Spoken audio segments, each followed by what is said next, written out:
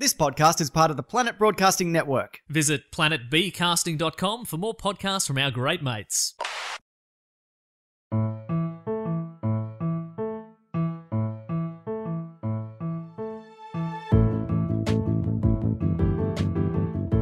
Hello and welcome to another episode of Do Go On. My name is Dave Warnicky, and as always, I'm in a hot room with Jess Perkins and Matt Stewart. Hello. Any room with Jess Perkins and Matt Stewart's a hot room, Dave. You're you know radiating. the rules. Yeah, that's what they call us, the sauna twins. Thank God you're wearing a towel. No, I didn't mean it like that. I just meant we're both very sweaty people. We are. And if you're in an enclosed room with us, there will be a sauna effect, as Jess was saying. Yeah.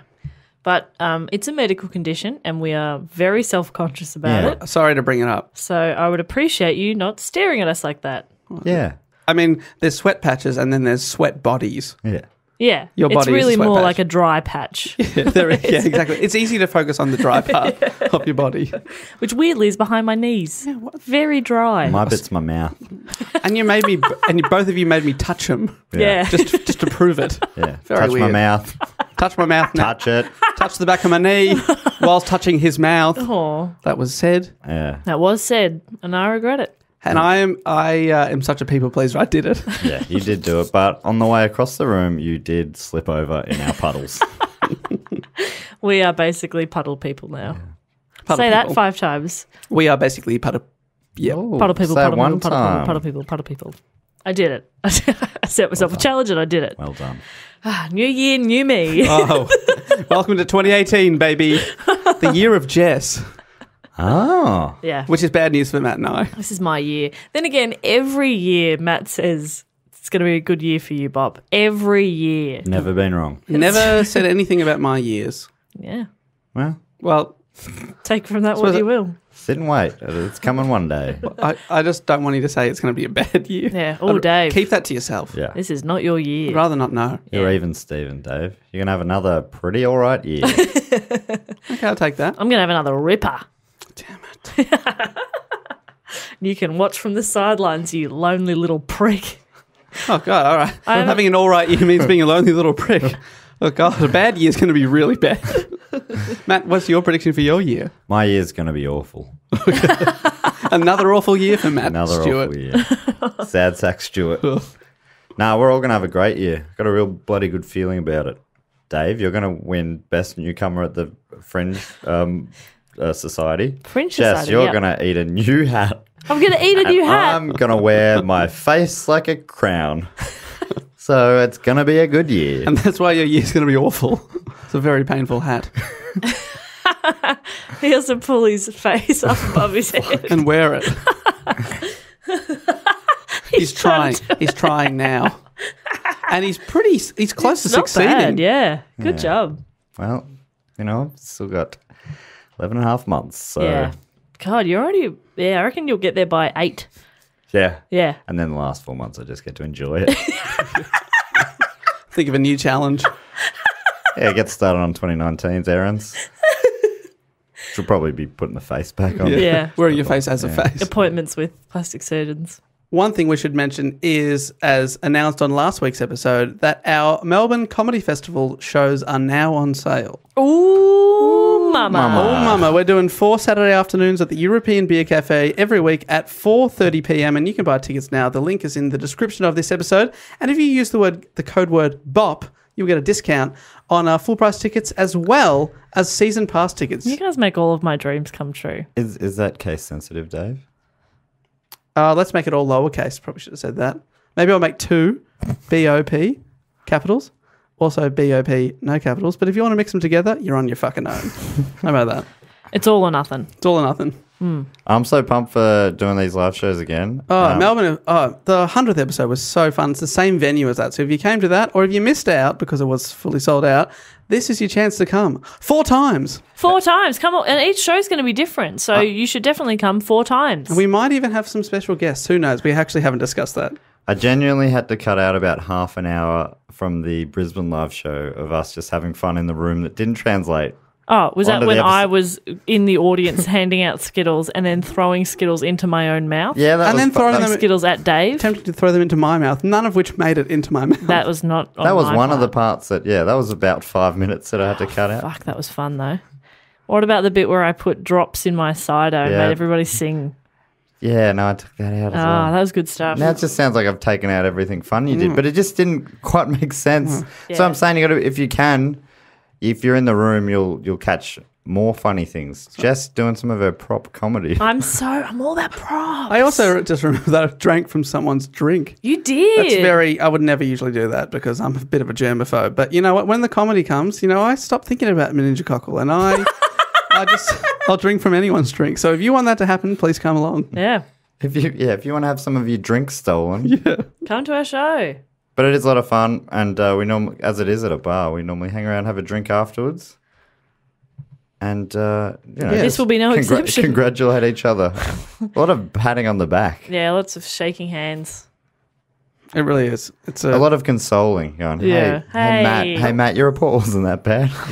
Matt, come on. It's all about the edit. It's all about the edit.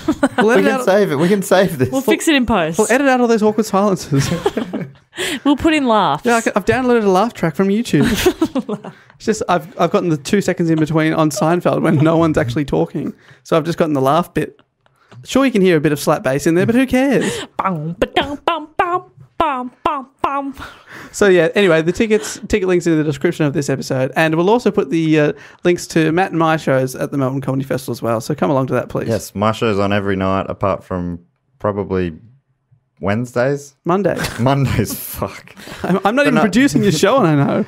Yeah, well, it's a little while away. Every night apart from Mondays, which is when Dave's show's on. So you can see my show 6 days a week, and then Dave's on the other. And on Saturdays, See both. oh. All right, Matt, I'll wrap this up and keep going. We'll keep going. Don't worry about that. Just admin just imploded my head. Hey, Dave, what's this show about again? Well, if you've just joined us for the first time or the first time this year, why did you not listen last week? That's the question. But Yeah, anyway, you missed my great banana logic bit. that was a great bit. Stand out. God, they'll make that into a do-go animation. You didn't edit it out, did you, Jess? Or maybe you did.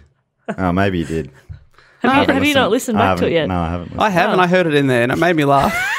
It was really funny. Oh, good. Well, I'm glad it's. Thanks for leaving in, Jess. It was pretty risque, but I'm glad you left it in. Yeah, offensive for some, Yeah. hilarious for most. Blasphemous, some would even say. No, not blasphemous. Not that blasphemous. But still pretty blasphemous. Anyway, sure. Dave, what is this show? So one of us are going to do a report on a topic that's been suggested by a listener, and it is my turn. Yay! So my first report of the year for myself. These are our favourites. Yes. Dave is by far the best. Well, is- according to us. Chuck out the rest. This is our 4th calendar year we've Dave, done who's- reports. What? Yeah, because we started in 15, 16, 17, now we're in 18. Oh, look at us go. 4th calendar year. Great technicality. I know, because we did start in November. Yeah, still, let's take it. Who's your favourite report giver, Dave? Yeah, Dave. Well, I'd hate to go against the status quo. I also enjoy my reports. That sounds about right. That yeah. works out well. All right, Bless so me. To get on, sorry, bless you, Jess. Jess. Do it myself. Bless this Jess. It says that on your welcome mat. Bop be blessed. All right, so I've got a question here to get us onto topic. Yes. My question for both of you. Oh my God, Oh, he's opening it unconventional. up to the Say, room. pointing, yeah, opening it up. You pointed at Throwing it out. us sassily as well, which I liked. Yeah. Who? Oh, it's a person. Or a band. Shit. Okay, I'll let him continue before I make these assumptions. Who rocked the most famous monobrow of the 20th century? I think I know this. Oh, It's the Oasis lead singer, Noel. Liam Gallagher. Oh, that's right. Liam's the lead singer, but Noel wrote the songs. is it Liam Gallagher? It is. The guy, it's Liam Gallagher, and I know this because his pictures on all the Mexican restaurants I go to. Oh. Am I getting a couple of people confused? Is You, it Maggie Simpson's enemy? Oh, yes. Oh, yes, it is not the evil baby. on The Interesting. Simpsons. Is it Frida Kahlo? It is Mexican artist Frida Kahlo. That's who I think has got the best monorail, most famous monorail of the 20th century. And I've chosen this topic out of the hat because I'm going to Mexico next week, baby. Woo! And a couple of times I've been on holidays and I've got excited about things while I'm there. Like when I was in Stockholm, I saw the bank where the Stockholm Syndrome thing came from. And then we did a bonus. That is cool. We did a bonus. Well, I was like, God, I never really thought about that. And then we did a bonus Patreon report on it. But this time, when I go to Mexico City next week, I want to know a bit about it before I go there. So I decided to pick a Mexican topic. Okay, cool. That's real smart. You know what I had for dinner this afternoon? AKA lunch. A burrito. A burrito. A burrito. Well, I did message both of you and told you to have Mexican cuisine to get ready for this topic. You I did? didn't get that message. That was a bad idea in this small, hot room. I regret nothing. Just trying to create a little bit of peace of Mexico right here. Yeah. Okay. Little piece of Mexico. This was suggested by Hannah, who entered it into the new hat, which we've got a little form you can fill out now. And so thank you for doing that, Hannah. Or she's at Cider Oath on Twitter. Ooh, cider fan. Or she's on an oath to never drink cider. Me too. Me too. Respect, Hannah. Yeah. So do you guys know much about Frida Kahlo? I know No. that she is a Mexican artist. Oh, that's good stuff. I know that she's revered.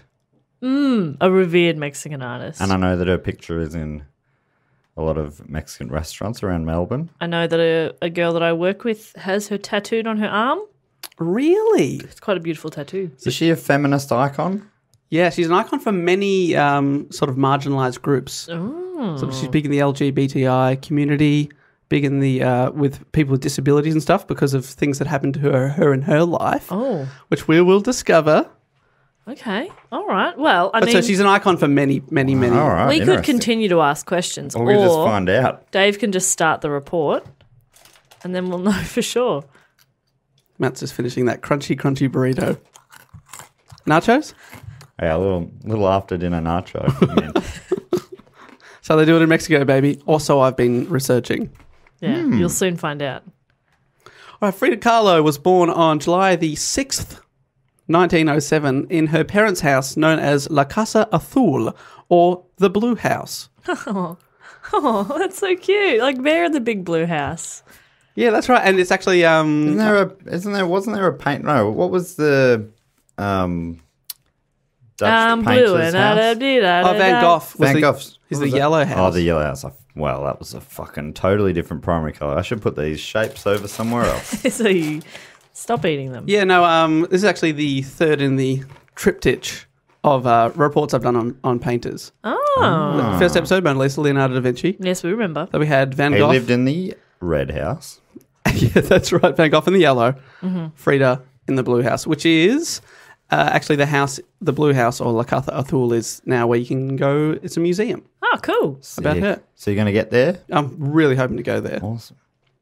Her full name, according to her birth certificate, because often people with Spanish-influenced names have many, many names. Magdalena Carmen Frida Kahlo y Calderon. Oh. I like it. At the time, the Blue House was on the outskirts of Mexico City in the small town of Coyoacan. Her father was Carl Wilhelm Kahlo.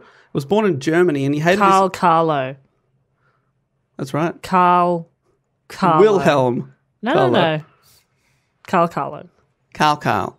Low. I love it. Do you love that? I'm afraid it's about to change because he's born in Germany, but he hated his stepmother so much that when he was 19, he left Germany and sailed alone to Mexico just to get away, where he changed his name to the more Mexican-sounding Guillermo. Fuck, that is good though. That's a pretty good name. Yeah, that's a great name. That's fun to say. But Carl Carlo is also fun to say. I know, I like that You a can lot. understand why I'm conflicted here now. Yes. I thought, well, I'm pretty relieved because when Dave said, you said you love his name, and Dave said that's about to change. Yeah. I'm like, oh, what has this German guy done? Right, no. The name is changing. Right. He's fine. He's fine. Okay. Guillermo suffered from epilepsy and was a photographer. He became well known for his portraits of famous Mexicans, including the then Presidente. El Presidente, which is kind of cool because he sort of arrived in Mexico with nothing, and within sort of 10 years he was taking photos of very famous people. So he did very well for himself. He also took photos of himself, including a full nude body shot. How? Where he's facing away from the camera. Oh, thank God. And despite the fact that you can see his ass but not his junk, in 1892 this was considered scandalous. And he had a bit of controversy because it would have been better if it was full frontal and he's just standing there with his hands on his hips like, check it. Guillermo. I am Guillermo. This is my junk. El Junkie. Junko.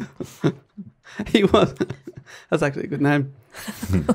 He was a big influence on young Frida, and his self-portraits with photographs led the way for his daughter's painted self-portraits that would make her famous one day. I read in a lot of places that Frida was his favourite child. Oh, brutal. Brutal for the others, but not for her. Yeah, no, good call. But brutal if he's admitted that. Absolutely, you can have a favourite, but don't say it out loud. You know? Like, I've got a favourite of you two, but I don't say it. Thank you. Yeah. All right. Matt's like, good. And I'm like, fucking tell me, bitch.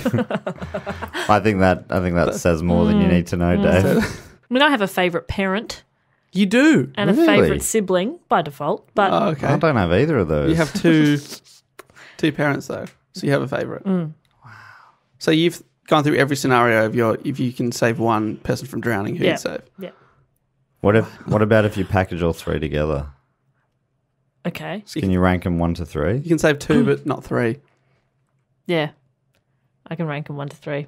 Wow, I couldn't. 3 siblings and 2 parents, and I'd put them all equal first. That's interesting. Sounds like your family's all going to drown. Yeah. And that's the most romantic way to go.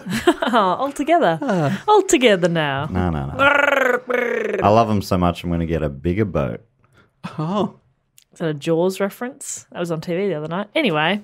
Yeah. Remember that Jaws reference where they were talking about love? And saving everyone. We're going to need a bigger boat. For love. For love. And that's My love is a big boat. Everyone get in and let's sail into the sunset. Come on, big sharky boy. We're all going to Tinseltown. Those improv classes were not wasted on you. Come on, sharky boy. It was like I was in a boat with you. Yeah. There you go. I felt the fins. You're in my love boat. You ride in my love boat every day, Dave. I think you've seen The Love Boat, but not Jaws. I think that's what's happened. Guillermo, back to him. His father and, of course, Frida's grandfather was a painter, so art ran in the family.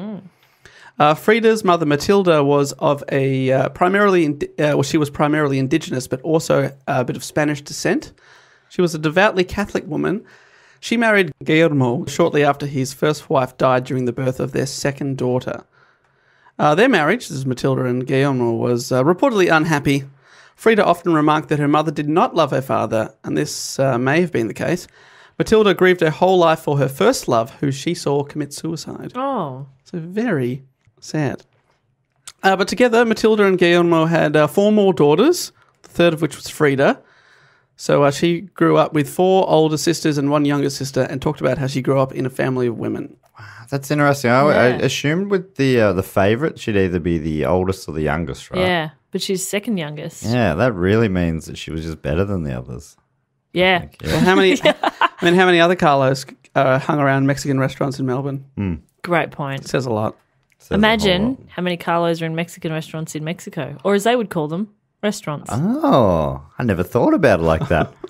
What we call Mexican cuisine, they call cuisine. What? Mm-hmm. They speak in French? You don't have to specify. And what if you want a croissant? You're going to need to go elsewhere. Okay. Fair enough. I'm assuming cuisine's a French word. It probably isn't. Probably. It sounds French. It does sound French. And in the end, isn't that what really matters? You got quite defensive there. It does sound it. No one called you on it. No one cares. It's fine. I was just ready in case someone was straight on their phone on Twitter. You slapped the phone out of their hand. Look, guys, I assume it's French. If it's not, I don't want to know. That's about right. Yeah. When Frida was 3 years old in 1910, the Mexican Revolution began and kicked off 10 years of civil war. The revolution involved a long and bloody struggle among several factions in constantly shifting alliances. In Frida's writing, she reflected that her mother would usher her and her sisters into the house as gunfire broke out in the streets of the poor neighbourhood she lived in. Wow. Occasionally, men would leap over the walls into their... So they've got a walled garden in the middle of their backyard. And in the middle of their backyard, it was their backyard. Interesting. Men would leap over the walls into their backyard, and sometimes her mother would prepare a meal for the hungry revolutionaries. Oh. I saw that going a different way. The meal was laced with poison. It wasn't. After several changes in leadership and lots of backstabbing amongst leaders, the revolution ultimately ended in the end of the 30-year dictatorship of Porfirio Diaz in Mexico and the establishment of a constitutional republic. They started wearing armour on their backs. Oh. Can't get stabbed that way, can you? That's real smart. Yeah, just their backs. And that's how the revolution ended. Wow. Is that true? That's true.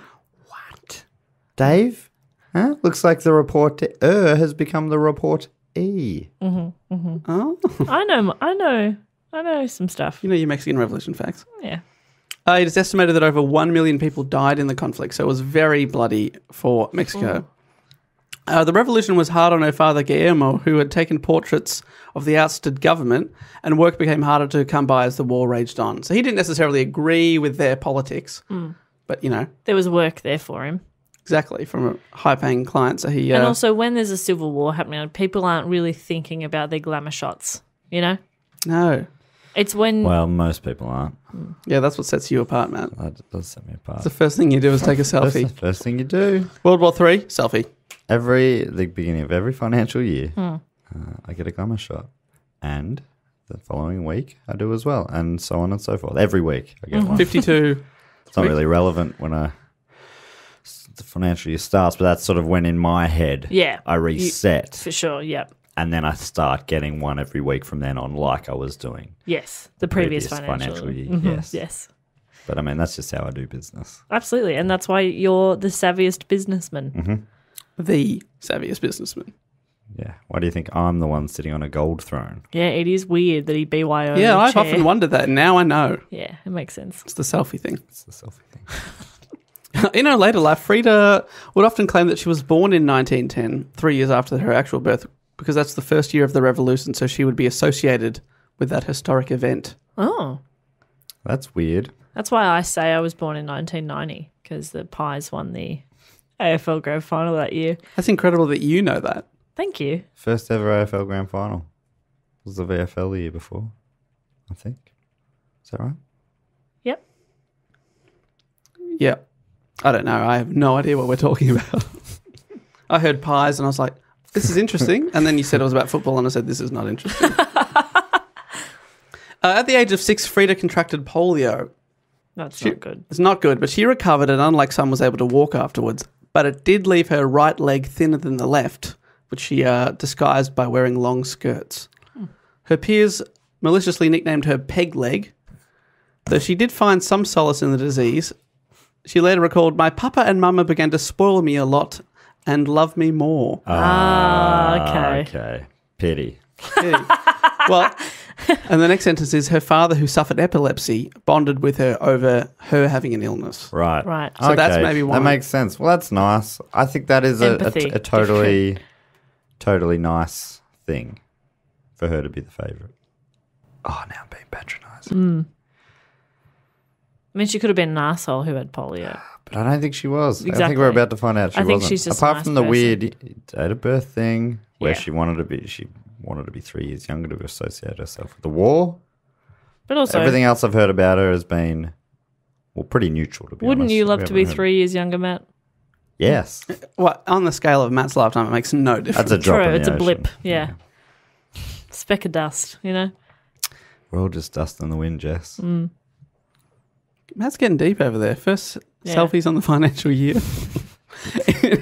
In 1922, Kahlo was enrolled in the Preparatoria, one of Mexico's premier schools. This senior high school had only just begun enrolling female students, and subsequently out of the 2,000 enrolled there, she was one of only 35 girls. Wow.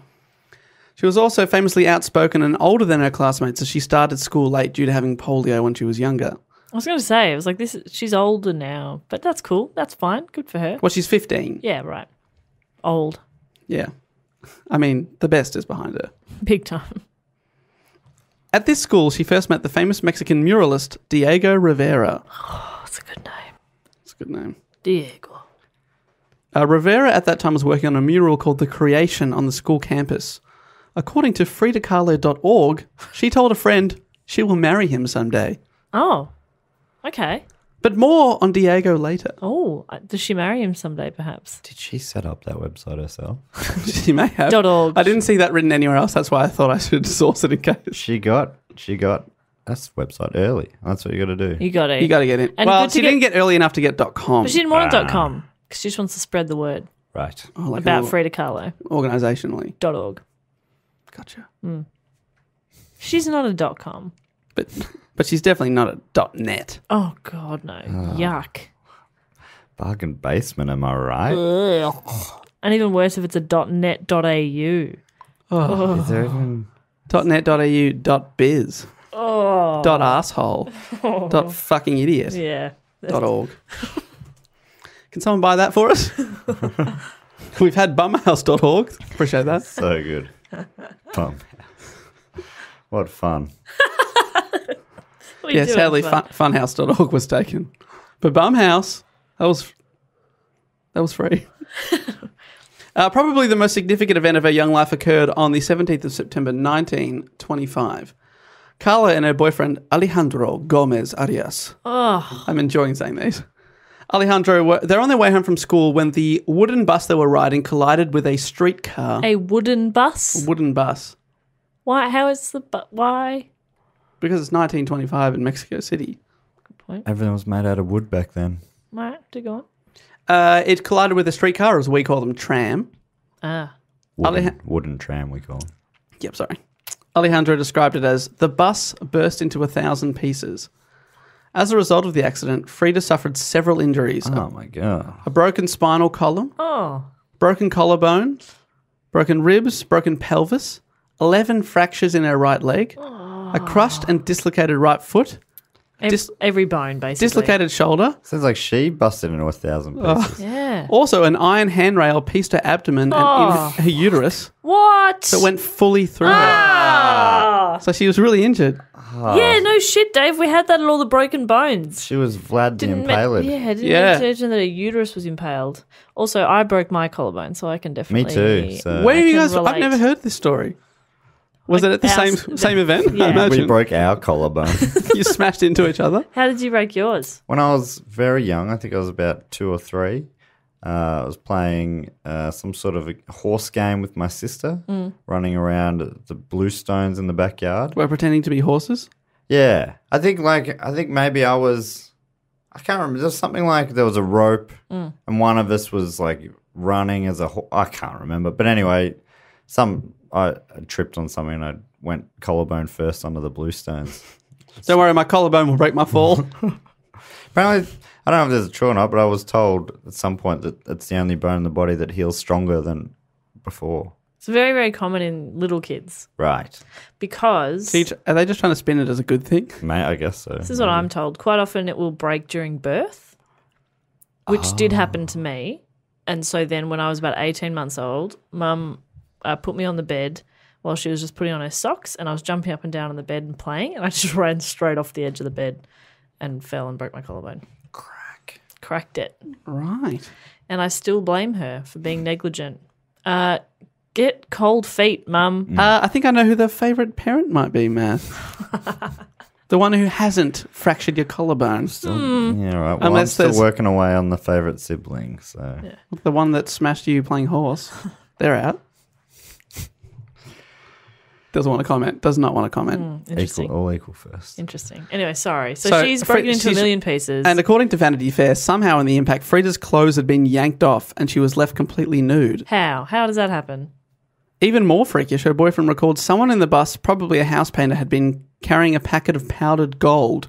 This package broke and the gold fell all over the bleeding body of Frida. So she looks like this crazy mess, I guess, but still artistic in a way because she's naked. She's got a pole going through her. Okay. She's covered in gold. Oh, I mean, it's Don't looks ever like an say art pole installation. yeah, going it's like through her it's again. like an installation.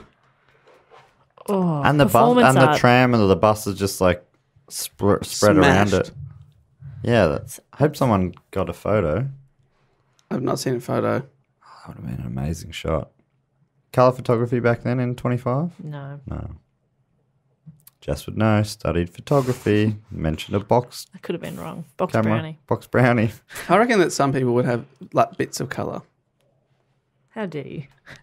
Sorry to question. Bits of colour just sounds weird. The accident left her in a great deal of pain, and she spent 3 months recovering in a full body plaster cast. Oh, She did recover from her injuries and eventually was able to walk again, but she was in extreme pain for the rest of her life. As a result of the accident, during the following 30 years, she had as many as 35 surgeries, mainly on her back, her right leg, and her right foot. poor thing. Just wow. think back to like, imagine going back 90 years in medical science as Yeah. well. So it's not good. A lot of the time, I read that she'd have an operation on her back and it would actually leave her in more pain than she had been in, like, because it was a bit of a gamble back Yeah. then. Well, even now, I mean, if you're in an accident that bad, you're Yeah. It's amazing that she lived at all. yeah. Back, Yeah. But you hear about people with chronic back pain, they just can't figure out Yeah. how to fix You it. can't fix it. Wow. Many years later, Frida talked about her accident. So this is a quote from her. I remember it was the 17th of September, 1925. Shortly after we, Frida and Alejandro, had entered the bus, the collision happened. First, we were in another bus, but I had lost a little umbrella. We got off to look for it. That's why we got on that bus, which mutilated me. So it's like a chance thing. I mean, it's all chance things, but yeah, that's a weird little... it'd be the worst having that little thing in your head, like, Yeah. why'd you go for the fucking umbrella? Yeah. Damn it. So it's one of those things that just shaped her for the rest of her life, arguably with good and bad consequences. The bad, obviously, the terrible pain that had inflicted on her. But the good was that whilst in bed recovering for 3 months with nothing else to do to occupy her time, she began to paint. Her mother had a special easel made for her so she could paint in bed while still in the cast, and her father lent her his box of oil paints and some brushes. She started to paint self-portraits of herself, something that would become a recognisable motif of her work, and she later said, I paint myself because I am alone and I am the subject I know best. Makes sense. I get that. I'm alone. So she starts to paint. Jess, you're here with us. I just stare in the mirror sometimes. What are you fucking doing? What are you doing? Who are you? Who are you? What are you doing What are you doing? What do you want? Do you ever get an answer? No, it's very frustrating. All they say is, what do you want? I say, I'm the pizza delivery man. That'll be $18. Can I have the money, please? I say, I am so sorry. Absolutely. Thank you so much. Keep the Oh. change. Good day. Oh, is that a happy ending? And I look at the pizza and say, what the fuck? What are you doing here? Who are you? Margarita, I didn't order you. But I'm going to hit you. I love pizza. Yeah, you fucking do. Man, I love pizza. it. Pizza and Mexican. Could They're my live- two faves. Yeah, they're my two faves. And well, okay, Italian is pizza. Yeah. Yeah. Or as they call it in Italy, Mexican. It's a very confusing system. So confusing. Those wacky Italians. They're bloody wacky. But I love them. Can't help it. Love their cuisine. Oh, their cuisine. Oh, bellissimo. Oh. Molto bene. Oh, now you're speaking my language. Fucked Italian, that's what I speak. There was an ad for Subway a few years ago that always annoyed me because it was for the Italian meatball sub, and he would say molto delicioso, and I was like, that's not good. Trying to fuck it up on purpose. That's lame. Who would do that? Yeah, nah, lol. Anyway, Dave, do go on. So she started to paint. Started to paint. She's good. She painting. Oh, what's she doing? She painting. She painting herself. Do you believe that thing about her being covered in gold? That sounds like a myth. I'm not sure. I believe It's a it. great story. 100%. I mean, I believe it. That's real good. Oh, you've convinced me. Before we started, Dave said he hoped I would get a little bit hyper because I have not slept. And it's happening. Here we go. Jess is on the radio now, you guys, but in the middle of the night. Yeah. So when Dave and I are asleep, Jess is working. Then when Dave and I are awake and working, Jess is working. And then when we've got some spare time later on, we do this podcast. And then after that, Jess goes back to work. It's pretty fucked. But For Jess. But me and Dave, sleeping real well. 9 hours and 9. I'm getting. Is that what you're getting? 9? Yeah, 9 hours. Gosh, Minimum, please, 9? thank you. That's unheard of. not in our bed, which we share. Which we share. Cuties. Contractually. Bloody cuties. Anyway, sorry, I keep derailing. So she's painting. So more on the artist Diego Rivera, I mentioned earlier. Diego, he returns. Rivera was born in 1886. So he's older. He's older. An older man, 20 years older.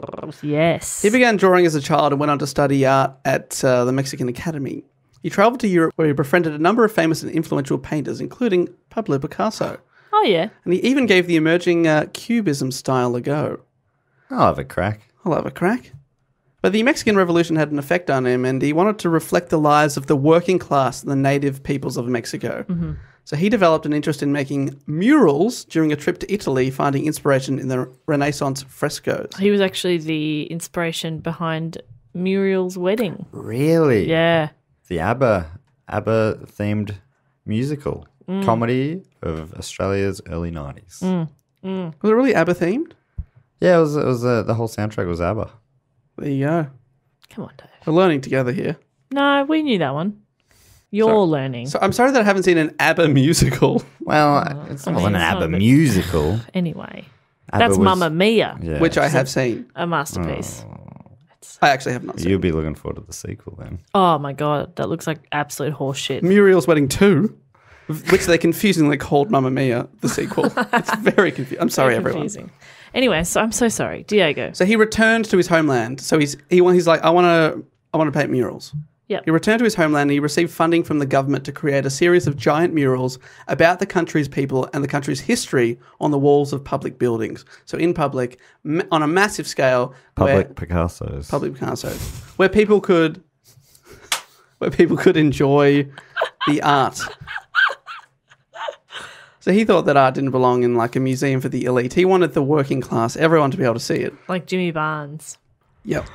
Jess is making several references to the overseas people are like, who are these people? Google it, guys. You've got Google over there. Don't Google Jimmy Barnes. Jimmy Barnes. Working Scottish class born. man. He's Scottish born. Famous song in Australia. Okay, you're all caught up. See, Dave, was that so hard? It was Sorry written for having by- fun. Working class man. I think it was written by an American musician who from what's that band with the songs that they sang on Glee?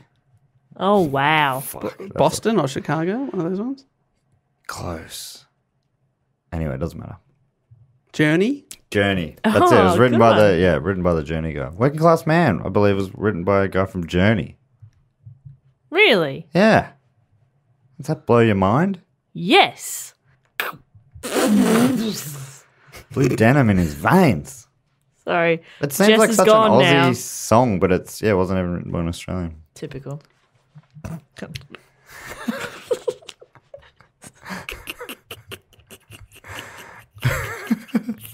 I'll just quietly bring it back to Mexico. Where I'm excited. Public Picasso. I'm excited about getting away from fucking Barnsey. I'll bring it back. Getting some real culture. No offense, Jimmy. I like Jimmy. So he returned to his homeland. He's doing these giant murals. A larger-than-life figure as well as a tall and round man. Diego Rivera is one of the most famous artists of his day. It is now one of the most famous Mexican artists of the 20th century, if not the most famous. Art was one thing he was famous for. The other was womanizing. Fucking. Oh, Oh, yeah. Politely called womanizing. Okay. He was very famous for fucking. Right. He'd already been married twice, first to Russian artist Angelina Beloff and then to Mexican model and novelist Guadalupe Marin before he first met Frida. She was just a schoolgirl during their first encounter. Rivera was painting his first government commission, a giant 1,000 square feet mural called Creation. Whoa. For scale, the figures in the piece are over 12 feet high. Wow. The people in it. Holy shit. So he paints on a massive scale. The mural is located in the Bolivar auditorium of the school that Frida was studying at. During the painting of the mural, Rivera felt compelled to carry a pistol with him at all times to protect himself from the right-wing students because he's extremely left-wing. He's part of the Communist Party. And so he had a gun with him at all times. But the person he had to watch out most for was Frida. This story comes from Diego's autobiography called My Art, My Life, published after his death. I love it. I love it. My art, my life. And the cover is just him, black and white, and he's holding a rose, and the rose is yellow. Oh, that's beautiful. And on the back, the rose is withered and dying. Yes, art. That is art. We get art, guys. We get it. God, we're arty. Oh. Well, I don't know if I get art, but I get what I like, which is art. Yeah. You like all art. I confused myself in the middle there. Rivera, so this is the story from his biography. Rivera was having an affair with one of his models that had been nicknamed Nahui. They were banging in the auditorium in front of the painting, which is so amazing. So he's at a school painting. He takes time to have sex publicly. Like, it's... The students aren't in the auditorium at the time. Sure. But people can come in. Well, that's how he likes it. That's the way. So they were banging in the auditorium in front of the painting, and the young Frida Kahlo had snuck in up the back of the auditorium.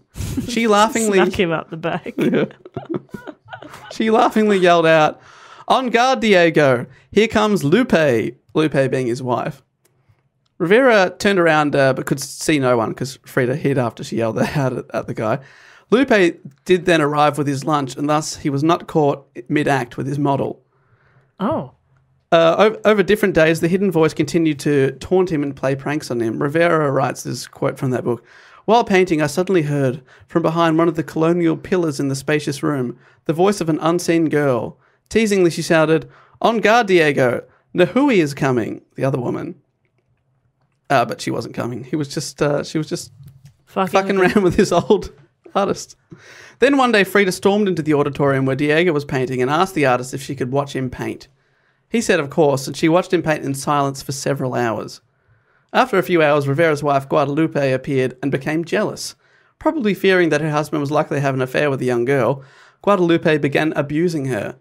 Frida appeared to take no notice of the grown woman and just silently ignored her, which at first enraged Guadalupe, but her strength endeared herself. Guadalupe said, "Look at that girl. Small as she is, she does not fear a tall, strong woman like me. I really like her." What a roller coaster. Yeah, wow. The young Frida stayed for about 3 hours. When she left, all she said was, "Good night." And then she walked out. Oh, she did a real Perkins. That's classic Perkins. She turned on her and then just changed her mind. Well, I wasn't sure if Classic Perkins was being abused by an older woman. Yes. Sitting quietly and being abused. Wait, so this has all happened after the accidents and stuff? Yeah. So all that happened when she was still at school? So, oh, no, me, we're this flashing is back. This is before Right. the accident. Yeah, great. So, yeah, because there are two events that sort of shaped her life, her artistic life. One is the accident, and two is probably meeting Diego. I'm watching him paint. But they would not meet again for several years. And in the meantime, she has the accident and then recovers and starts painting herself. So she remembers this guy. So one day, Diego was on top of one of the uppermost frescoes. That's a model. Yeah. You are my uppermost fresco. So he's on top of her. Basically, he's on... Can you explain what a fresco is again? So it's like a big outdoor painting that he's doing. And he's on like... Because it's so big, he has to stand on scaffolding. Right. So he might be 3 stories up. And so he's very high up, the Ministry of Education building one day, and he hears a girl shouting to him, "Diego, come down from there. I have something important to discuss with you." He turned his head around and looked down from the tall scaffolding. He described her in his book. "On the ground beneath me stood a girl of about 18. She had a fine, nervous body, topped by a delicate face. Her hair was long, dark, and thick eyebrows met above her nose." Already got the unibrow. "They seemed like the wings of a blackbird, their black arches framing 2 extraordinary brown eyes." Rivera climbed down to meet the confident girl, and when he got down, she said to him, and remember, at this point, he's probably the most famous artist in all of Mexico, and she's just some girl that's walked up to him. She said, "I didn't come here for fun. I have to work to earn my livelihood. I have done some paintings which I want you to look over professionally. I want an absolute straightforward opinion because I cannot afford to go on just to appease my vanity. I want you to tell me whether you think I can become good enough of an artist to make it worth my while to go on. I brought 3 paintings here. Will you come and look at them?" So she brought 3 for canvases with her, and Diego agreed to examine them, and he instantly liked what he saw. The canvases revealed an unusual energy of expression, precise delineation of character, and true severity. He praised her work, but she knew that he was a bit of a ladies' man and was sceptical of his praise and said, "I have not come looking for compliments. I want the criticism of a serious man. I'm not an art lover nor an amateur. I'm simply a girl who must work for a living." He was extremely impressed by this young, confident girl in front of him, and when he asked And when she asked if he, the great Mexican artist, thought that she had what it takes to be professional, he answered, "In my opinion, no matter how difficult it is for you, you must continue to paint." She asked him one more favour. She asked him to come by her house and look at the rest of her paintings. He agreed, and it was only then that when she was giving her address that she said her name. It was then that he realised that he had heard of this girl before. His friend, who was the director of the National Preparatory School who'd got him to do that original painting, he told her that Frida was a student and the director had spoken to Diego about her as the leader of a band of juvenile delinquents and had even considered quitting his job out of frustration with Carlo's mischief. He then realised that this was the same girl that had came into the auditorium all those years ago and watched him paint. And this is the final quote from Rivera's biography. I said, "But you are..." She stopped me quickly, almost putting her hand on my mouth in her anxiety. Her eyes acquired a devilish brilliancy. Threateningly, she said, "Yes, so what? I was the girl in the auditorium, but that has absolutely nothing to do with now. Will you still come to my house on Sunday?" I had a great difficulty not answering, "More than ever." But if I showed my excitement, she might not let me come at all. So I only answered, "Yes." That's great. Oh, wow. He was keen. But I just admire the confidence. It's like, going up to just starting out in comedy and, going up to Will Anderson in our country and being like, "Am I good? Tell me. Tell me." I imagine that probably happens though. Yeah, I suppose. Yeah. But I suppose not all of them go on to be the sort of the best of their generation. Yeah. Don't fuck around. Well, can I make a living out of this? I just need to earn money. Yeah, I love that. I'm not an art lover. Don't fuck with me. Tell me the truth. Give me an answer.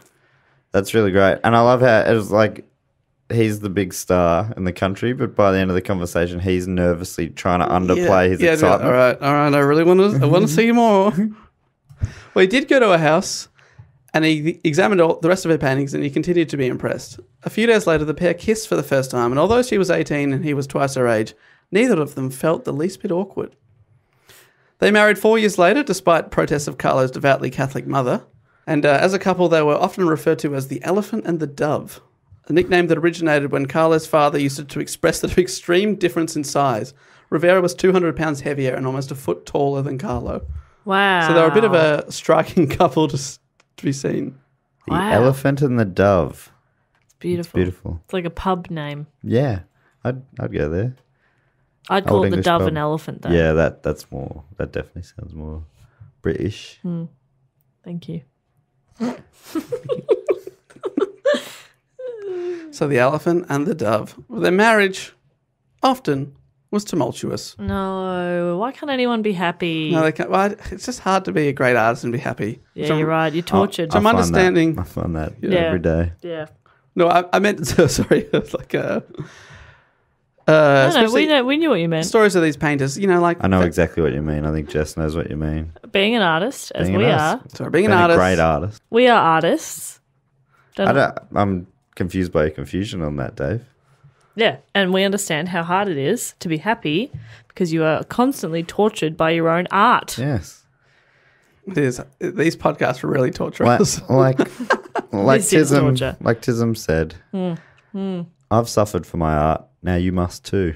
A great quote. That's a good line. So, but their marriage was not happy. Notoriously, both Carlo and Rivera had fiery temperaments, and both had numerous extramarital affairs. Diego compared making love to urinating, just a necessary function. No. Oh, well. Why get married then? If you're both just going to fuck around, just fuck around. Why get married? I know it's true, but they're kind of each other's like muse and rock at the same time. Yeah. They always come back to each other. Just be friends. Muse and rock. Which one's the rock? Who's your muse? Jess, you're my muse. Dave, you're a piece of shit. Yeah, take that, Dave. But am I a rocky piece of shit? You're a rocky Yeah, piece of you're shit. Very lumpy. But you just don't understand art. You and don't that's get why- art. Yeah, you just don't get it. Sorry, guys. I'm trying. That's why I'm doing all these bloody art reports. I know. We Trying know to you're get it. trying, mate. But sometimes with art, it's about not trying. It's less about this, more about this. He's pointing to his dick. I was going to say he's pointing to each of his balls. He doesn't about the left one. What about the right one? I was pointing to my heart, Oh. which is in my crotch. He got that weird disorder. But isn't not understanding art the most artistic thing of all. Oh, well played. Yes, thank you, Jess. Am I getting art? No. Try again. I thought I'd got it. You were Can't just timing con your me. way to the top, mate. Yeah. Anyway, so they're both fucking around. But together, they're very productive as artists. Each regarded the other as Mexico's greatest painter. Oh, It's quite nice. yeah, that's cute. I regard both of you as Australia's greatest podcasters. That's silly. We are not. We're not no. You're wrong. Everyone knows Top who 10, that sure. is. It's the Mike Check podcast. It's the best. Australia's greatest podcasters. Alexei Toliopoulos. Cameron James. Swing, swing. I think they're finished, actually. What a hole they've left. They've got through the whole oeuvre Of Mike Myers. of Mike Myers. He'll keep making movies. Yeah, thankfully. So every 3 years they'll be able to release a new episode of My Check. Diego actually welled up with tears of pride when Picasso once admired the eyes in a painting of Frida's. Oh, So they're very proud of each other. very proud and very supportive of each other. Oh, that's really nice because you'd almost think, well, and I'm sure it happens with artists of any nature, but when you're in a relationship and you do the same type of work, there'd be like a competitiveness. So it's nice if they're supportive. Sure, fuck around then. That's fine. Great. Just giving them permission to fuck Yeah, around. good on you guys. They also shared an interest in radical politics and Marxism. I'm going to say rapping. Wasn't rapping. They also invented Mexican rap in the 1930s. What would that sound like? Please don't do it. Hola. Oh, okay. So sorry. I'm so sorry. Hola. That's silly, Dave. Rivera, so they're radical politics and Marxists, and his paintings depict radical things, often Sickles. and the man sort of The man fucking over the worker.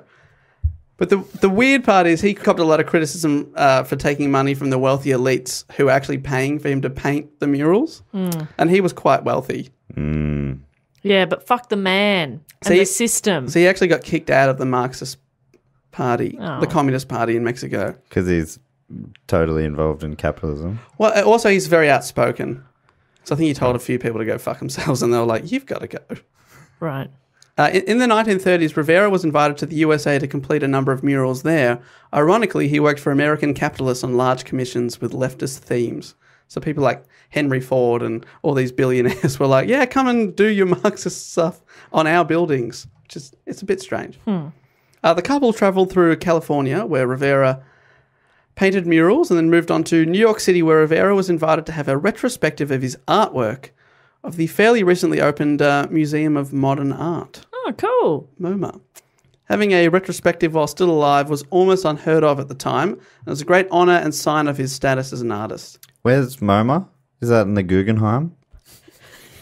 I think they're two separate museums. I know Guggenheim from Seinfeld. George, when he's blagging, said he was the architect who designed the Art Vandelay. the annex of the Guggenheim. You know the little annex at the back? That was mine. Guggenheim's just a lot of fun to say. It is. Sorry, I missed. Where is MoMA? That's in America, though, isn't it? In New York New York. City. New York. And the Guggenheim is in? New York. Well, there's a lot of Guggenheims. There's Yeah. one in Venice. And But please go on. have you just forgotten the title of our show? It's not called But Please Go On. Oh, that would have been better. It's quite good, actually. Yeah. Welcome Is it too late to change? To another episode of But Please Go On. But Please Go On. But it's B-U-T-T, comma, Yeah. but. Please go Because on. butts are funny. Because the reporter is always the butt. How funny at butts.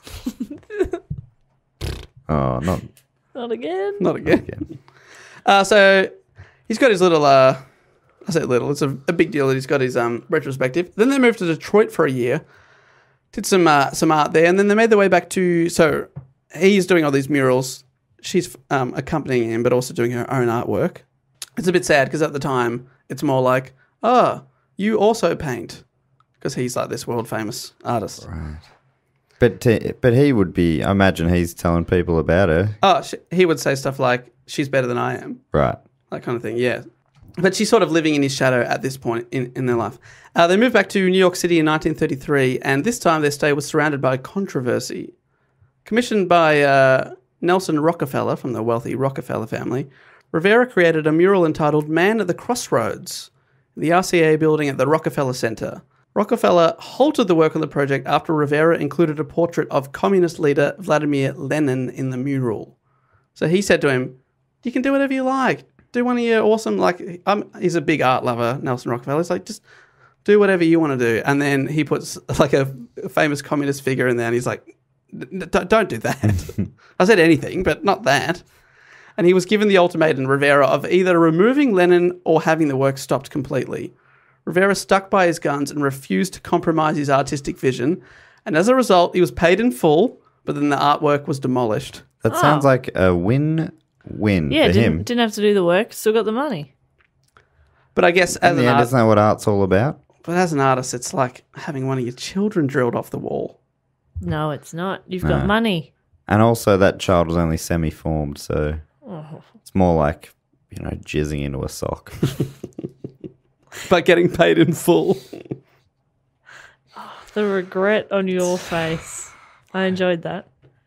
Do you reckon I'll probably get a text message about that comment tomorrow? Hey, any mate, chance? could you edit out that bit where I said jizz in a sock? Yeah, I didn't feel like that was nice. Homesick in the United States and sick of associating with capitalists, because Frida would often go out to these balls and things and she'd have to associate with people like Henry Ford and people that she doesn't agree with their ideals at all. She persuaded the reluctant Rivera to return to Mexico. And once there, he retaliated by having an affair with her sister, Christina. Aww. In response to this familial betrayal, Kahlo cut off most of her trademark long hair. Desperately wanting to have a child, she again experienced heartbreak when she miscarried in 1934. Because she got pregnant a few times, and it sort of became apparent that because of her injuries as a young woman that she probably wasn't able to. Yeah, her uterus was impaled. Yep. So I'm not shocked that... I mean, I'm sure it may be, but I'm not all that surprised. Devastated by this, Frida began painting herself wounded and bleeding. When he did return, Diego recreated the mural that Rockefeller had torn down. He'd secretly had photos taken of it, and he redid the mural on the wall of the Palacio de Bellas Artes, which is one of the most famous buildings in Mexico City. The new version included the portrait of Lenin that he was in trouble for, but this time he was alongside Karl Marx and Friedrich Engels, the authors of the Communist Manifesto, so two very famous communists. And I hope he got Rockefeller in there as well.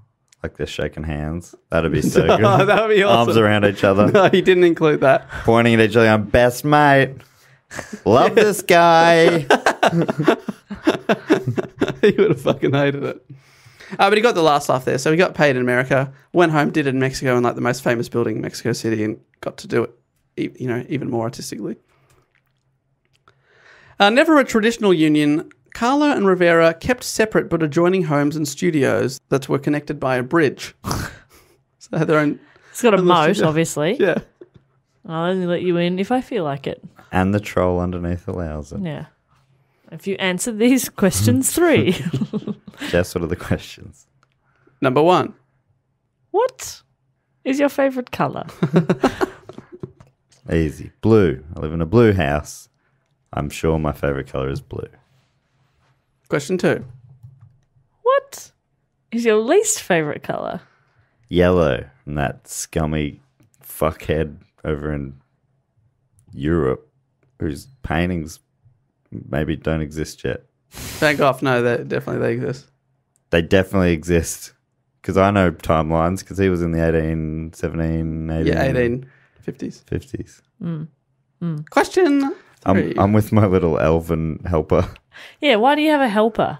Is that how we do it? Dave, do go on. Am I allowed in or not? No. You only got 2 out of 3 right. The third one you didn't even get it.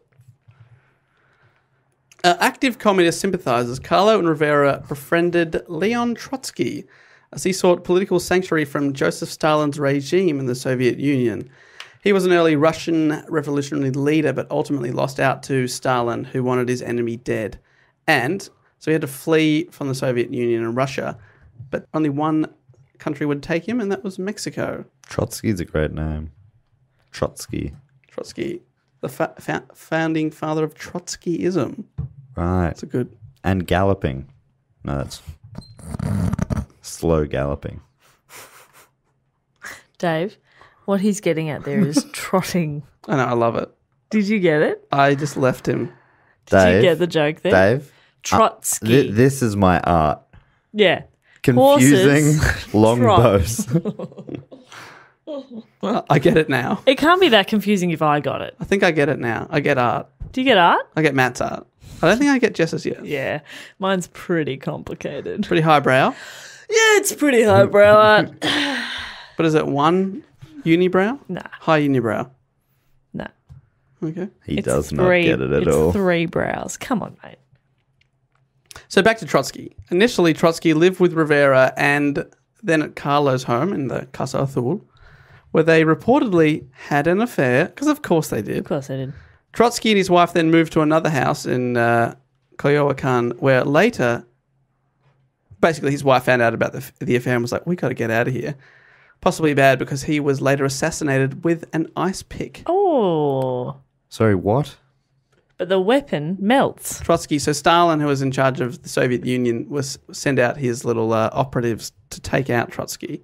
Right. So he got ice picked in Mexico. Yeah, in Mexico City. So Did it have an esky with them? Bring the ice pick. I think what Jess saying there is that it was killed with a pick made of ice. I'm imagining. oh, well, the perfect This weapon whole because time, it melts and then there's no DNA That's left. why I No- said the weapon melts. No fingerprints. Do you ever listen? Just listen, Dave. That's part of the art, man. Fucking hell. Try the art of listening to your friends. Oh, colleagues. I don't know about friends. Basically, he was sitting at a desk and he just got struck in the head with an ice pick. And he lived for a day, but then he died. Yeah, once it melted. Yeah, the ice was the only thing keeping him alive. Carla reportedly also had an affair with Trotsky's assistant. So he's having affairs all over the place. Another one of her famous affairs was with the famous dancer Josephine Baker. She had relationships with several prominent women, including fellow painters Georgia O'Keeffe, Jacqueline Lambert, as well as actresses Dolores Del Rio and Paulette Goddard. So both men and women, heaps and heaps of them. And all this time, Diego's also having dozens and dozens of his affairs. All A-listers as well, by the sounds of it. Only the best. Nothing but the best. I'll only have an affair with an A-lister. Yeah. Which one? Which A-lister? Yeah. I think she's saying any A-lister. Any A-lister. Oh, sorry. Gotcha. Well, no. Any. Not any A-lister, but A-lister is the minimum. Yeah. The velvet rope will only be lifted to Jess's boudoir if you're on the A-list. But if you are... As in your name starts with A. Aaron A. Aronson. Yep. Come on in. He's obviously top of the list. Aardvark. Come on in. Yeah. Woodbone and Hardbuck. No doubt about that. Unless his name was Greg. Does the aardvark He can fuck off. have to be called Aaron? Yeah. Doesn't have to be called Aaron. Could be called Alan? Alan. Alan. Andre. Ryu? No. Really? You'd say no to You're the not getting it. violin doesn't man? get You don't it. get it. It's so cute how he doesn't get it. It's like he can hear the words, but But it he just just- can't put them together. He's got no idea. Look, any person who would not have an affair with Andre Ryu is aardvark. frankly an idiot, in my opinion. I will not be judged by someone who would say no to the great violinist, who, as far as I can see, stands up the front of other people playing violin and just sort of waves his hair around. Yeah, it's the hair. I don't like the hair. The head's a bit weird, but he is a massive stud. No. No doubt about Do you that. reckon he has a six-pack under there? He Oh, definitely yeah. does. Oh, he'd be doesn't he? ripped as. I reckon he wears tuxedos that once he gets home into the boudoir with, whatever, Mrs. Ryu. or whoever he has in there, he would just have those rip-off tuxes. I reckon one movement and he is in a thong. Leopard print. Leopard print. Pink leopard print. American style G-banger. Yeah. An American style. Yeah, not Yeah. an Australian style thong. The American one. I was just confused. How many different types of thong are there? This is awesome. Didn't know. Yeah, stars and stripes. That's a bald eagle on the cock pocket, or whatever you call the bit at the front. The cock pocket. Right. You were right the first time. When you're right, you're right. The cocket. Cock it. All right, sorry, you were wrong. When you're wrong, you're wrong. For all the people who have come to this episode just for Frida, well done for getting this far. I doubt you have. Sorry. We've talked a lot about it. We have. There's no way they would have made it past the 5-minute mark. The Frida freaks out there. No way. Frida Maniacs. In 1938, Frida had her first solar exhibition in New York. Solar. Solo. Entirely powered by the sun. Yeah, she was very ahead of her time. She's good. I told you she cared about people. She also cares about the environment, Jess. Fuck, she's amazing. In 1939, she exhibited in Paris, where she befriended a lot of the day's great artists. The Louvre purchased her painting The Frame, making it the first work by a 20th century Mexican artist to be purchased by an internationally renowned museum. That's incredible. So quite a big deal. In 1939, Kahlo divorced Rivera. No. About time. Oh, okay. Well, We went different ways. there's some bad and good news for one of you. They did not Interesting. stay divorced for long because they remarried the following year in 1940. About time. The couple continued to lead largely separate lives, both becoming involved with other people over the years. Why marry then? Because I told you, they're each other's rocks. Just be buds. Yeah. Her health condition began to worsen in 1950. That year, she was diagnosed with gangrene in her right foot. And Fuck, she's had a rough trot. various times she had to have her feet removed surgically. I'm sorry, what? Yeah, she had one of her sort of legs below the knee amputated. Bugger. Really? She's had Yeah. a real bloody rough Back trot. then, I had no idea about Gangrene, yeah, gangrene. Was that the gangrene? yeah, it's hard to come back from, especially back then. that. They would have Wow. tried leeches and stuff, probably. She became bedridden for the next 9 months and had to stay in hospital and had several more surgeries. But with great persistence, Frida Kahlo continued to work and paint. In the year 1953, she finally achieved her dream of having a solo exhibition in Mexico. What? Entirely powered by the sun. All right, good on us all. Although she had limited mobility at the time, she was ordered by doctors to stay in bed. She showed up at the exhibition's opening ceremony. She arrived by ambulance and welcomed the attendees. Celebrated That's an awesome. That's fucking cool. and she celebrated the ceremony in a bed that the gallery set up for her, thus good. not going against her doctor's orders. That's so good. So she was in a bed the whole time. Love it. Well played. It's real well played. One of her last things she did was she turned up at a Marxist rally because in the last few years of their life, both her and Diego rejoined the Communist Party. They were accepted again. They patched it up.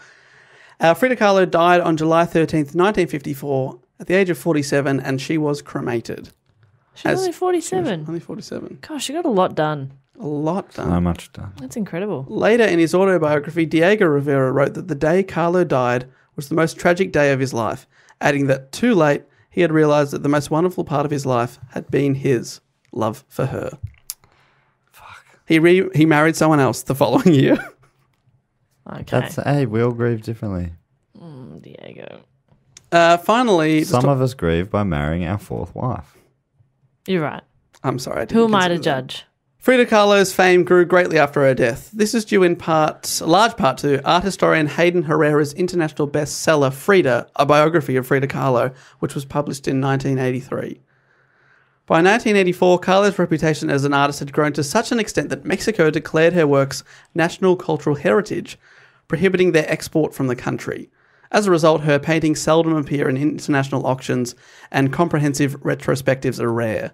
They don't want them to leave Mexico. That's cool. She painted about 150 paintings in her lifetime, so not that much. About a third of her entire body of work, so 55-ish, consists of self-portraits. And What are the most of rest? those Nudes? in Melbourne Mexican restaurants. Yeah. Kahlo has attracted popular interest to the extent that the term Frida mania has been coined to describe the phenomenon. Like the Beatles. Yeah. The mania was invented by Beatlemania. Her face, love that as an idea. her face as an icon is now recognizable as Bob Marley or Che Guevara. In 2002, Selma Hayek was nominated for an Oscar for playing Frida Kahlo in the film Frida, based on Herrera's biography. And the 2017 Pixar film Coco, which I haven't seen but I'm interested in seeing, set in Mexico, features Mexican actress Natalia Cordova Buckley playing Kahlo. That's cool. And as for Diego Rivera, he married his agent the year after Kahlo's death. and I'm not sure if there's any relation to his numerous lovemaking, but he developed penis cancer in his 60s. Excuse me? I have never heard of that, I don't think. Penis cancer. Is it called penis cancer? It can't be called penis That's cancer. what I read. It's not called penis cancer. He's got cancer in his penis. But he died of heart failure at the age of 70, 3 years after Kahlo in 1957. He was 70.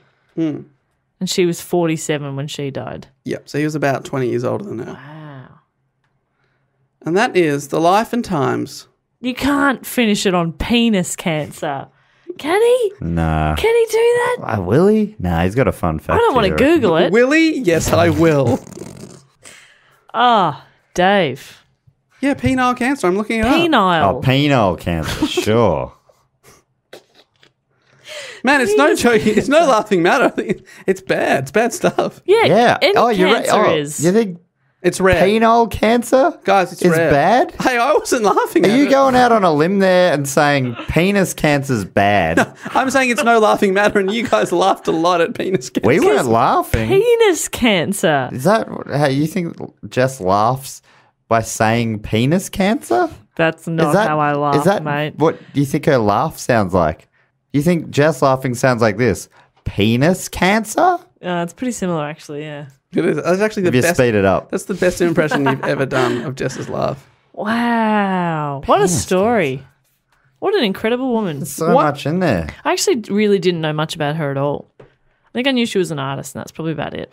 Very cool. Well, What a life. thank you to Hannah for suggesting that topic. I'm glad it was in the hat because it was cool to do a Mexican one when I'm going there next week, and I will try and get a photo of myself in front of the Blue House. Be awesome. No, Dave, you got to get a self-portrait in front of the Blue House Thank you. in honor of Frida. And I'll do With it your butt out. naked like her dad, just like Guillermo would have wanted. Covered with gold. Just like Carlo. Or AKA Guillermo Carlo. Carlo. All right, guys, there's only one other thing left to do on this week's episode, and that is, of course, thank everyone that supports the show through Patreon. Patreon.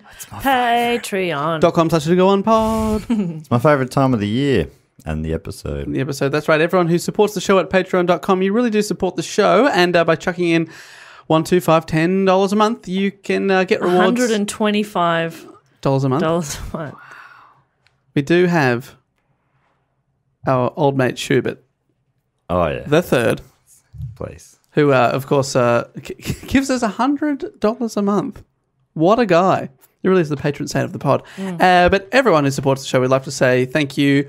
And we give you bonus episodes, access to tickets in advance, all that kind of stuff. But also, we'd like to give shout-outs to some of you now.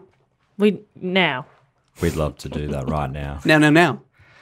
Could I kick it off Please. by thanking a good friend of the show from Swansea in Wales, Tom Panton. Panton, Tom. Do Panton. Do Panton. He's like everyone else, Tom. He puts one Panton. That's good. What if we say what colour house Tom would live in? Oh, Tom would live in a magenta house. I doubt that. You were about to say that, weren't you, Jess? Yes. Yeah, thought so. Yep. He's magenta all the way. 100%. Tom Magenta Panton is what he was known as in primary school. And Tom, thank you so much for living in Wales, but choosing to live in a place that we could pronounce. Really appreciate it. Thank you. Thank And you. hopefully the Swansea boys are doing well in the soccer football competition. Go Swansea boys. Well, I feel like I should have noticed this name before, but from Rockledge, Florida, and this guy is a Rockledge. Oh, is it Flow Rider? Flow Rider. Oh. The Rockledge. No, it's even better than that. It's Junk Puncher. Junk Puncher. Puncher. First name Junk, second name Puncher. Does anyone remember writing Junk a Christmas card? I do not remember. Remember that. I'm guessing he's going by a different name, potentially. He either means junk puncher, like he punches junk, or his junk has got a puncher and is leaking air. And Oh, is, no. is Oh, you going- gotta it's going flat. You got to get... You shouldn't have leaking junk. No. You got to patch it up. What colour house does Junk Puncher live in? Oh, Got to be a White House. it's a White House. He lives in the White House. He's the president.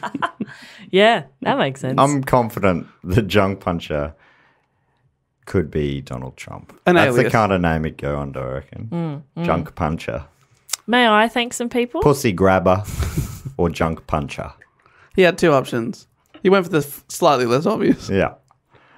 Is it my turn? It is. Okay, sorry. Well, neither of you answered my question. Sorry. So, Well, I was distracted by Junk Puncher. I could not get my head around and beyond junk puncher. I can't get him out of my head. It's a big image. no.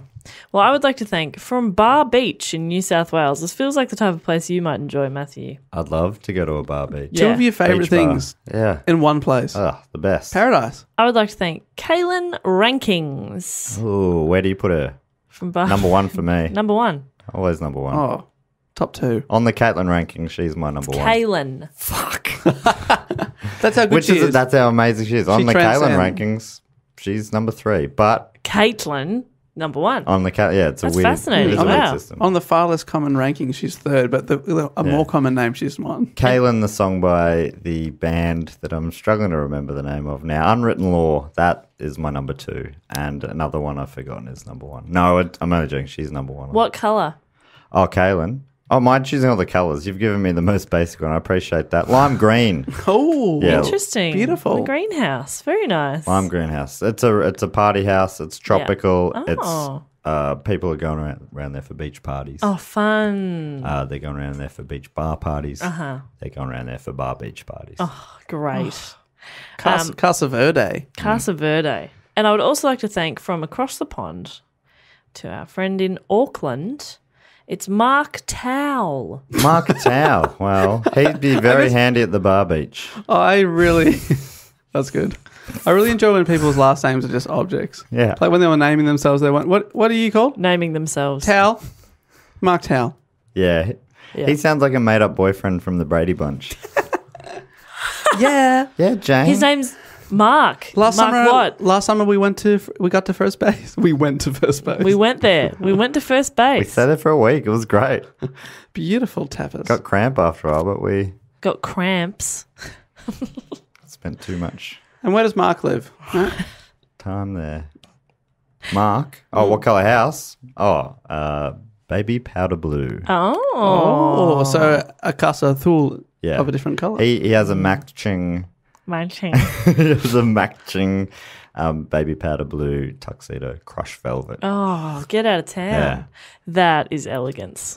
And thank- Personified. Thank you so much, Mark Towell. I'd like to thank, all the way from Devon. We've got to go to Devon. We've got a Yeah. few people in Devon, I reckon. Down the southwest, is that right, Dave? Just east of Cornwall, I think. You're the UK geography guy because you know all the football teams, so I'll believe you on that one. Yeah, I'm pretty sure that's right. Devon. And around there they say stuff like, in me combine harvester. No, I didn't get that right. Sorry about that, Devon. Have another crack. Come on. Eyes knows you. Combine harvester. Stop. Okay. Hated that. From Devon, I would like to thank. The accuracy you hate? Yeah, I hated how accurate that was. You hate how I'm sound? jealous Right. Are you jealous of them or me? of you being able to so accurately depict that. I'm the voice morpher. Oh, the man of 1,000 morphing voices. Fuck. I would like to thank from Devon, our main man, which is, I looked it up just to make sure you were not going to get a lot of angry Devonshire tweets, which is a lot less appetizing than Devonshire eats. Michael Colleen. Ooh. His house is coloured in cream with a dollop of jam red Oh, nice. on top. Because that's how they do it in Devon. They do it right. Cream first on the scone, then jam. I don't want to have this argument again. I'm a jam, then cream man. Yeah, that's not Devonshire tea though. Well, that's I Cornish don't care. tea. Fine, then I like Cornish Jam tea. is a spread. It belongs on the bread. It's more dense. Like you put that on first. What do you put oh on my god, no! first? I'm not having this conversation again. No. Do you put the dairy No. on first when you make? Is it butter first or is it jam first?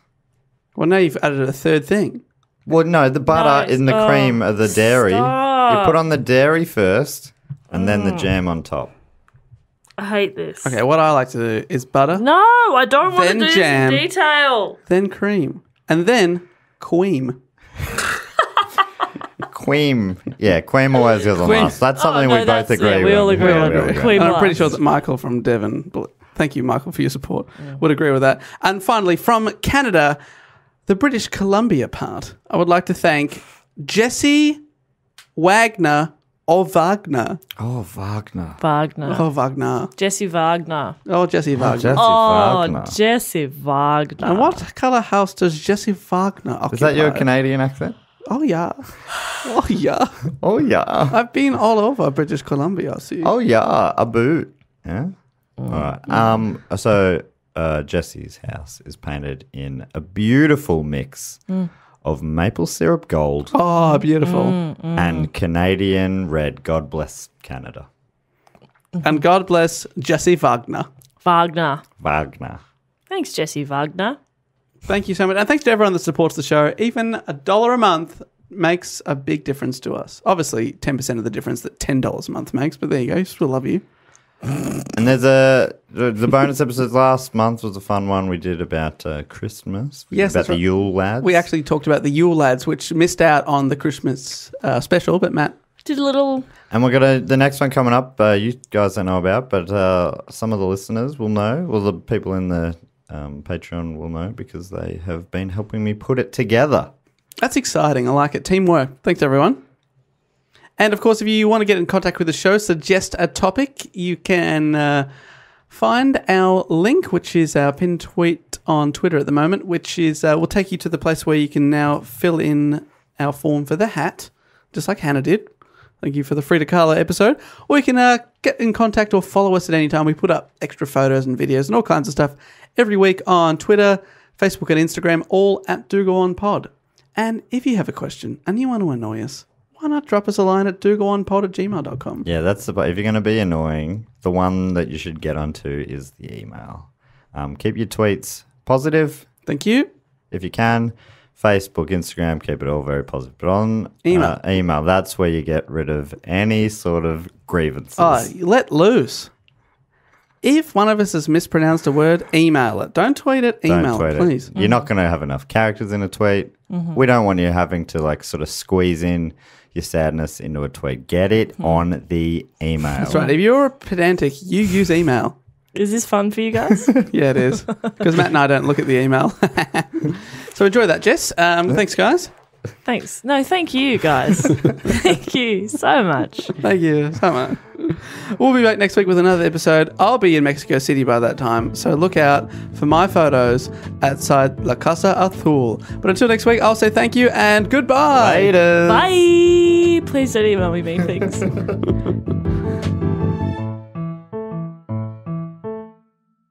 This podcast is part of the Planet Broadcasting Network. Visit planetbcasting.com for more podcasts from our great mates. I mean, if you want. It's up to you.